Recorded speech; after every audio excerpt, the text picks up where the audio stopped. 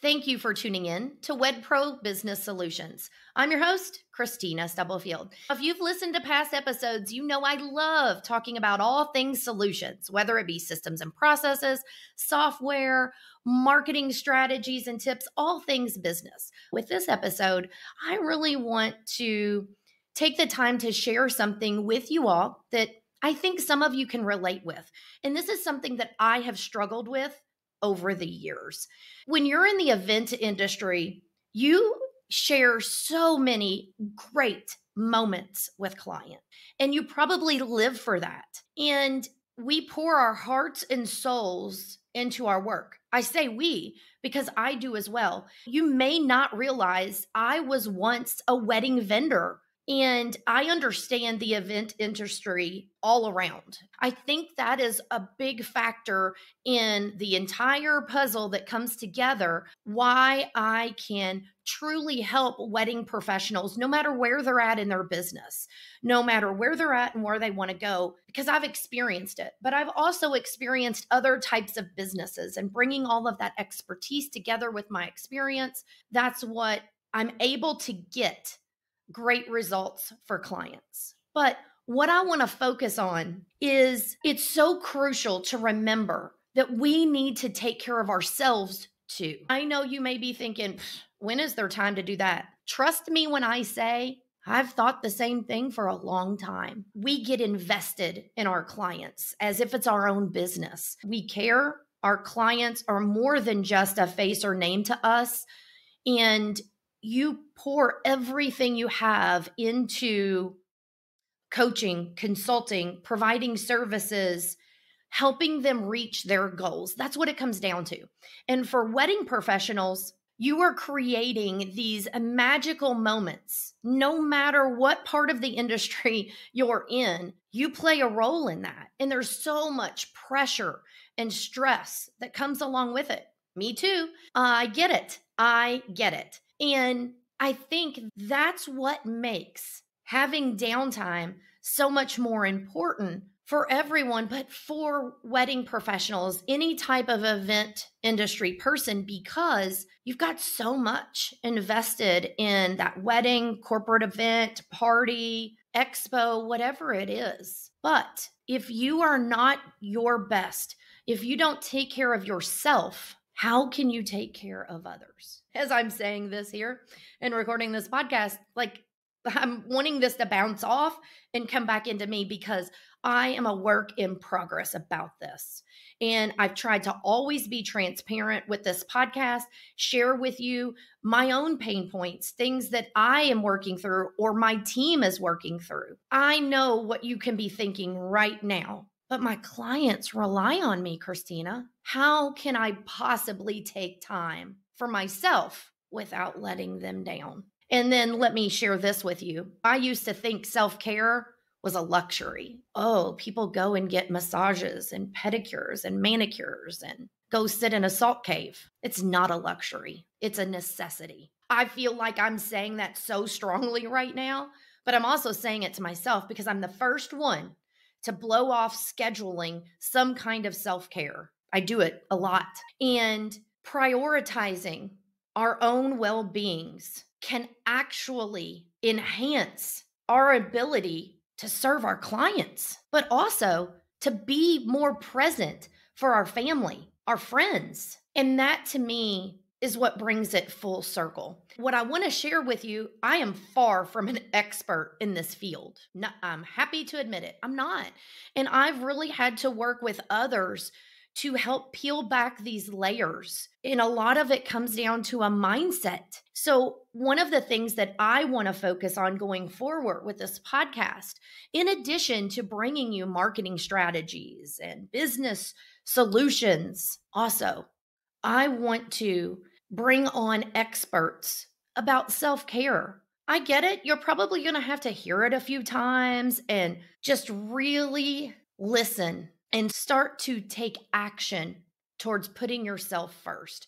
And that used to sound so far-fetched to me. Like, no, we have these projects, we have these clients, they're counting on us. And I've learned a lot. And what brought this up for me was a couple days ago, as we're going into a holiday. A couple of days ago, it was, well, we're going to have a little bit of downtime, meaning our clients are going to be taking a couple days off or it won't be as busy. We could really get a lot accomplished in these days. Like the phone won't be ringing as much, there won't be as many emails. And then it hit me right there that I was not allowing myself the time to spend with my family, but also the time to take a mental break, a physical break, to have that space to just be better at what I do for our clients. And for the longest time, I can look back and tell you how many Saturdays and Sundays me and my husband have been at it. And the weather's been beautiful, and our family's enjoying pool days, and our friends are inviting us to this or that. There's so much rolled into this because truthfully, what it all circles back around to is boundaries, being more productive during certain hours or certain days of the week. There isn't just one single thing to pinpoint, oh, you're not blocking out your calendar and taking time for yourself. That's not it. There's many things to it.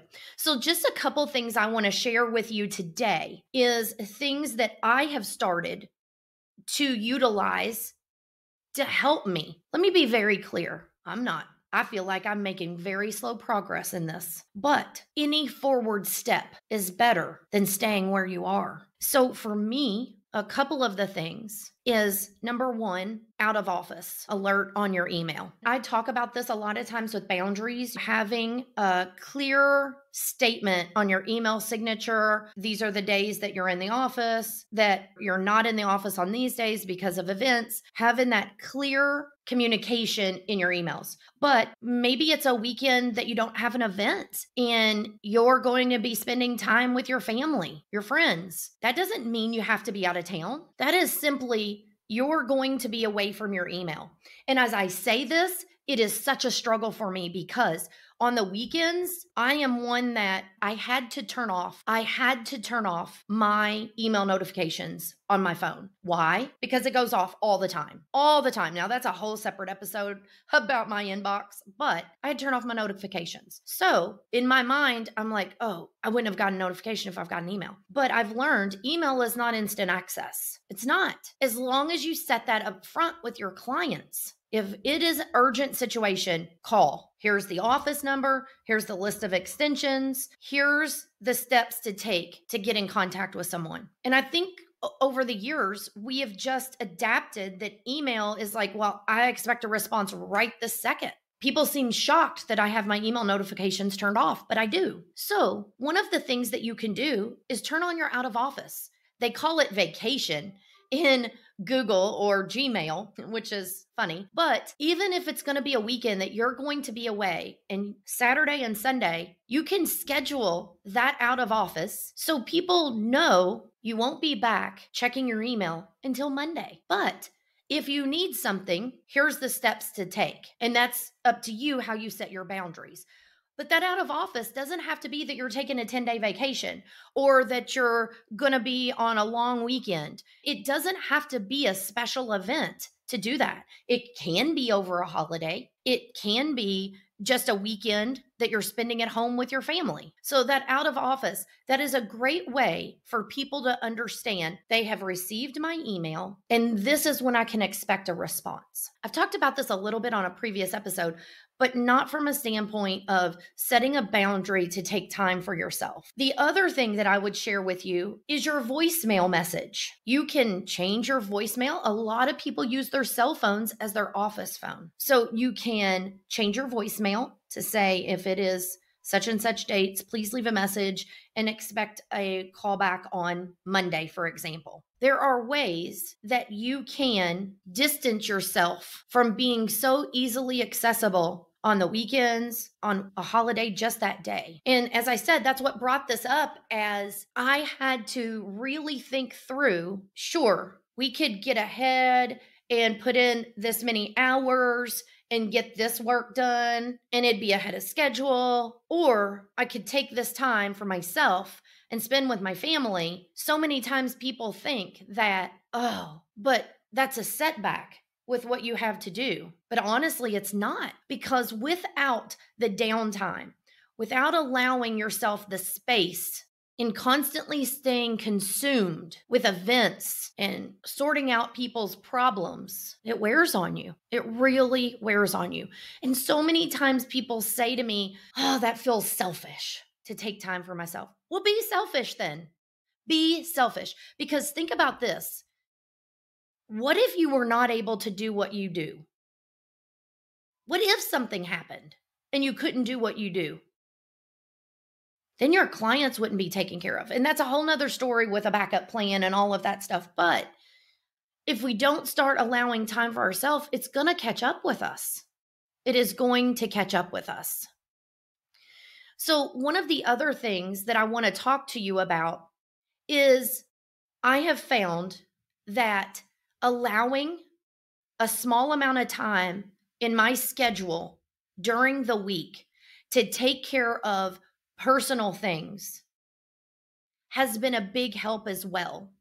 Meaning it doesn't constantly get put off, because the next thing you know, it's after hours, the place isn't open, that I've got to call to ask a question about, or I need to message this person, or I need to this, but it's 8:00 at night. So those small pockets of time that you allow to pay bills, to call people, to this, to that, if you set that time in your schedule, then you don't have to try to do it on an off weekend, so to speak. So setting small chunks of time in your schedule can also be very beneficial. Here's the thing. It comes down to balance. Finding balance that's best for you. And this doesn't start overnight. It's taken you a long time to get set in your way or in this rut of the way that you work. And I don't say rut in a bad way, but change is not always easy. And when you start talking about self-care and taking time for yourself, you start to feel guilty. You start to feel that you're being selfish. There's all of these emotions that go into this. But that's when you can start to reframe your mindset and recognize that self-care is an investment in your overall well-being. It benefits your family, it benefits your friends, and it benefits your clients. And because I was going through this, I felt like this was a great topic to share with you all. I love sharing with people my own experiences. I'm far from perfect. I have worked on a lot of shit over the past several years. It's not been the easiest, but when I look back, my takeaways from it are this. Not only has it helped improve myself, my husband, my team, but it's also helped me with the work that we do for clients. It's helped my entire team with the work we do for our clients. So I speak from experience when I say this truly has a ripple effect. So I encourage you, take the time to recharge, reflect. So many wedding professionals I talk to, you just go from event to event to event. Pat yourselves on the back. Putting together any type of event, especially a wedding, is no small feat. So make sure that you realize that's going to be hard to get to right away. Make sure you at least think about the impact you have on others, your clients, other vendors you work with, but also your family and friends. I know this was different than any of the episodes I've done before. And as I've mentioned, I have plans already in place to bring on others to talk about this every so often, because I have found how big of a role this plays in our entire business. And I'm happy to share with you, I have somehow found a way to go sit in a salt cave for 45 minutes, literally doing nothing. The little light music playing in the background, in my thoughts, just soaking it in. And I have to tell you, it was a lot different for me just to kind of slow the pace down. But it's something that I find I am scheduling those appointments. And that's just a small thing. I also try to make sure that I do other appointments for self-care on a regular basis. Again, I said, it's not an immediate change. It's not a magic wand. But small steps forward is so much better than staying where you are. I know. I cannot wait. I hope you've enjoyed what I've shared with you. And if you haven't already joined my free Facebook group, I encourage you to do so. I would love for you to join. Post your feedback about this episode. What do you do for self-care? I'd love to hear it. You can find it on Facebook, WedPro Business Community. If you're looking for someone to help you in your business to strategize or simplify, give you that 10,000-foot view, you know that you can always go to WedProSolutions.com and schedule a consultation with me to see how I can help you in your business. Where are you now and where are you wanting to go? And what is that middle ground that needs to be addressed to help you reach those goals? It's a free consultation. And until next time, take care and make sure you take time for yourself.